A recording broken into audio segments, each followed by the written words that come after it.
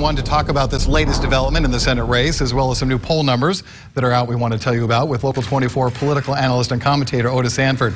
Otis, in this age where everyone has a camera and candidates post Facebook videos all the time of their appearances, I mean, these cheerleaders said her name 3 times. Are we making too much out of this? Well, I mean, some people would think so. I think probably Marsha Blackburn supporters think so. But, you know, the University of Memphis is a public university. And full disclosure, I work there full time. I think that they had a duty to ask the Blackburn campaign to take down the video. I think in this case, the Spirit Squad was sort of used in a way. I think they were saying Marsha, Marsha, Marsha, the way you say cheese when you're taking a picture. I don't think they knew that it was going to wind up on a Facebook page, and I think the university did the smart thing.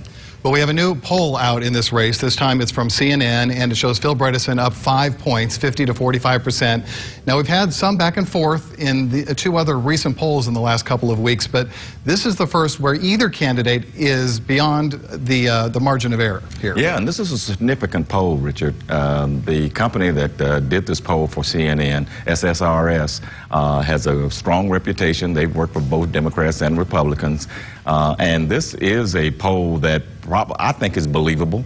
I think that Marsha Blackburn did not do any favors by not doing a debate here in West Tennessee and Shelby County.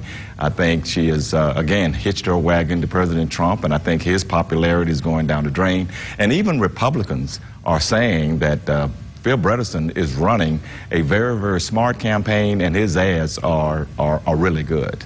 And to that point, Trump's approval numbers are really split in Tennessee now, 49-48. That's right. Let's talk about the governor's race for a minute. That same poll shows the race tightening a little, but still gives Bill Lee a 9-point lead, 52 to 43. Dean said, hey, I was down 20 points, 13 points not that long ago. This race is tightening. It's tightening some, and I think, you know, if you look at momentum, maybe he thinks he has some. But Bill Lee, you know, he's over 50%. It's going to be a real uphill climb for him to, I think, to overtake for Dean to overtake Lee.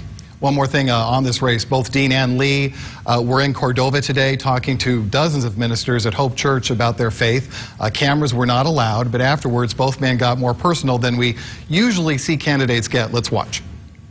I'm Catholic, so I'm a regular churchgoer, but it's also a part of my life I don't talk about as much. It's private to me, and you know, each to his own, but that's the way I've handled that. Yeah, it's the most important thing in my life, and it's a part of who I am, so it certainly will always be that. So explain why in the heat of the campaign, both candidates for governor would make the time to come here for this with no media present. Well, we're in the Bible Belt, Richard, and so I'm not surprised by this. You know, you're trying to get every vote that you can, and either one of them who didn't go, it would have hurt them in the campaign. I'm not surprised by that at all. All right, very good. Otis, thank you so much for being here tonight. We'll see you soon. Thank you. All right, later in my